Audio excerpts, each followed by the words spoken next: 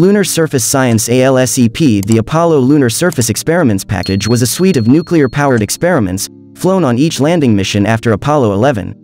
This equipment was to be emplaced by the astronauts to continue functioning after the astronauts returned to Earth. For Apollo 17, the ALSEP experiments were a heat flow experiment, to measure the rate of heat flow from the interior of the Moon, a lunar surface gravimeter, to measure alterations in the lunar gravity field at the site, a lunar atmospheric composition experiment, to investigate what the lunar atmosphere is made up of, a lunar seismic profiling experiment, to detect nearby seismic activity, and a lunar ejecta and meteorites experiment, to measure the velocity and energy of dust particles. Of these, only the HFE had been flown before, the others were new. The HFE had been flown on the aborted Apollo 13 mission, as well as on Apollo 15 and 16, but placed successfully only on Apollo 15, and unexpected results from that device made scientists anxious for a second successful emplacement. The lunar gravimeter was intended to detect wavers in gravity, which would provide support for Albert Einstein's general theory of relativity. It ultimately failed to function as intended. The LACE was a surface-deployed module that used a mass spectrometer to analyze the Moon's atmosphere. On previous missions, the Code Cathode Gauge experiment had measured the quantity of atmospheric particles, but the LACE determined which gases were present, principally neon, helium and hydrogen. The LSPE was a seismic detecting device that used geophones, which would detect explosives to be set off by ground command once the astronauts left the Moon. When operating, it could only send useful data to Earth in high bit rate, meaning that no other ALSEP experiment could send data then, and limiting its operating time. It was turned on to detect the liftoff of the ascent stage, as well as use of the explosives packages, and the ascent stage's impact, and thereafter about once a week, as well as for some 100-hour periods. The LEAM had a set of detectors to measure the characteristics of the dust particles it sought.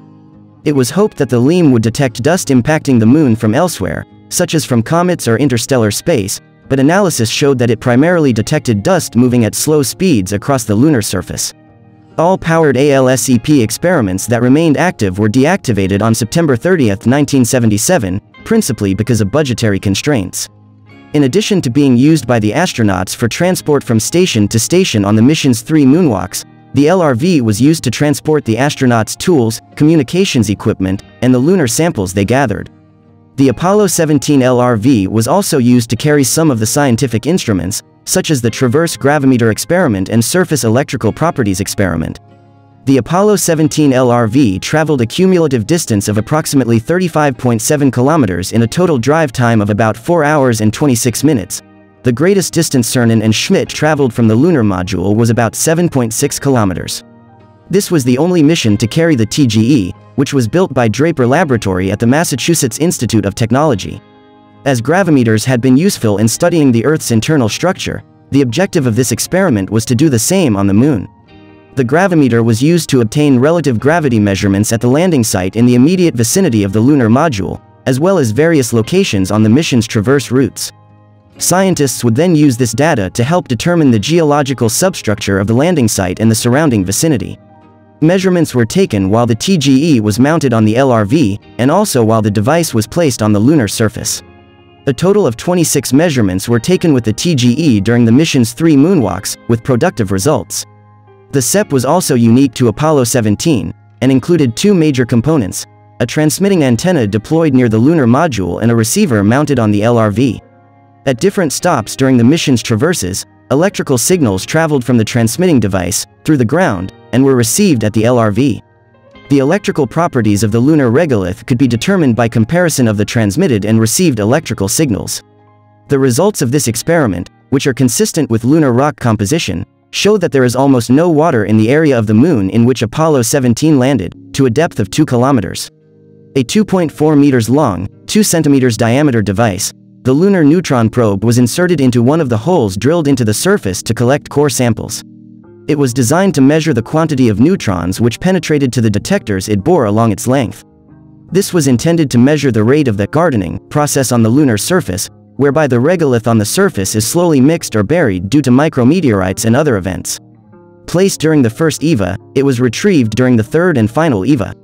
The astronauts brought it with them back to Earth, and the measurements from it were compared with the evidence of neutron flux in the core that had been removed from the hole it had been placed in. Results from the probe and from the cores were instrumental in current theories that the top centimeter of lunar regolith turns over every million years, whereas gardening, to a depth of 1 meter, takes about a billion years. Apollo 17 CM carried a biological cosmic ray experiment, containing 5 mice that had been implanted with radiation monitors under their scalps to see whether they suffered damage from cosmic rays. These animals were placed in individual metal tubes inside a sealed container that had its own oxygen supply, and flown on the mission. Unofficially, according to Cernan, the Apollo 17 crew dubbed them Fei, Phi, Fo, Fum, and Fui. 4 of the 5 mice survived the flight, though only 2 of them appeared healthy and active. The cause of death of the 5th mouse was not determined. The scalp lesions and liver lesions appeared to be unrelated to one another. Nothing was found that could be attributed to cosmic rays. The biostack experiment was similar to one carried on Apollo 16, and was designed to test the effects of the cosmic rays encountered in space travel on microorganisms that were included, on seeds, and on the eggs of simple animals, which were carried in a sealed container. The Apollo 17 SM contained the Scientific Instrument Module Bay.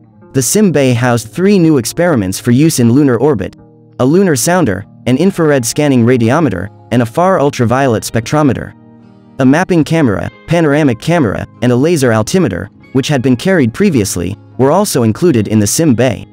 The lunar sounder was to beam electromagnetic impulses toward the lunar surface, which were designed with the objective of obtaining data to assist in developing a geological model of the interior of the Moon to an approximate depth of 1.3 kilometers. The infrared scanning radiometer was designed with the objective of generating a temperature map of the lunar surface to aid in locating surface features such as rock fields, structural differences in the lunar crust, and volcanic activity. The far ultraviolet spectrometer was to be used to obtain information on the composition, density, and constituency of the lunar atmosphere. The spectrometer was also designed to detect far UV radiation emitted by the sun that had been reflected off the lunar surface. The laser altimeter was designed to measure the altitude of the spacecraft above the lunar surface within approximately 2 meters, providing altitude information to the panoramic and mapping cameras, which were also in the SIM Bay.